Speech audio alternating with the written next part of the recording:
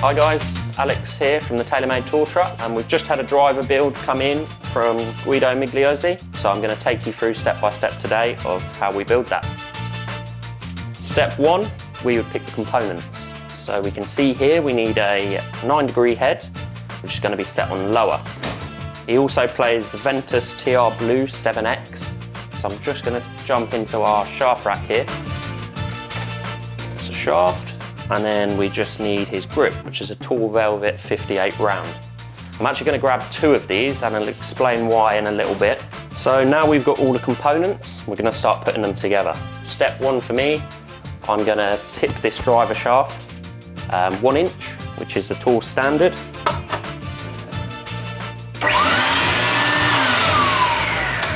And we're just going to belt this shaft here to get the outside paint layer off.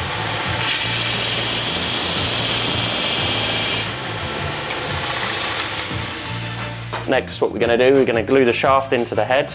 So we know that Guido plays his setting on upright, 1 lower.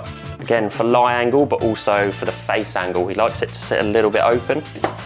And we've taken a little bit of loft off as well, just to optimize his spin. Okay, so now the head's set up in the correct setting. We're just going to chuck it on the ruler here. We know that Guido likes to play his at 45.25, so I'm just going to measure it an 1/8 under to allow for the cap of the grip. And we'll cut that to length. And the next step is we're going to mix the glue and glue the head onto the shaft. So we just get some shaft bead in there to centralise the shaft. Give that a nice mix, and then we'll glue the head on. I'm just going to line the shaft graphics up down the back, and then we'll chuck that on the heat rail, give that 10 minutes, and the glue will be dry and we'll be ready to grip. The club's had 10 minutes to dry, so we're confident that that's ready to grip now. So I'm going to grab my 2 grips and head over to the grip station. Clamp this in. So we know that Guido plays a tall velvet 58 round with 1 layer of tape.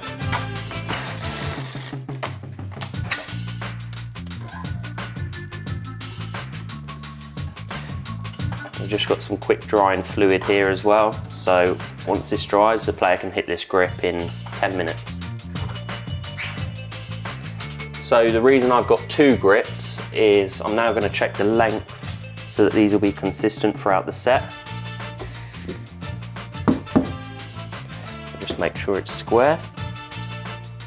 And we'll dry that off and we'll leave it on the side for 10 minutes and then it's good for him to hit.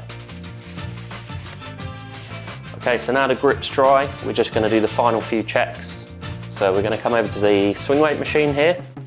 We are actually going to move this weight out to the toe to begin with, because Guido hates missing left.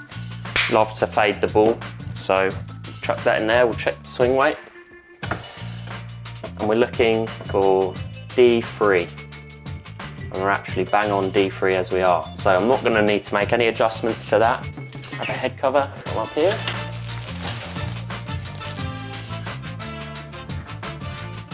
And we're good to go.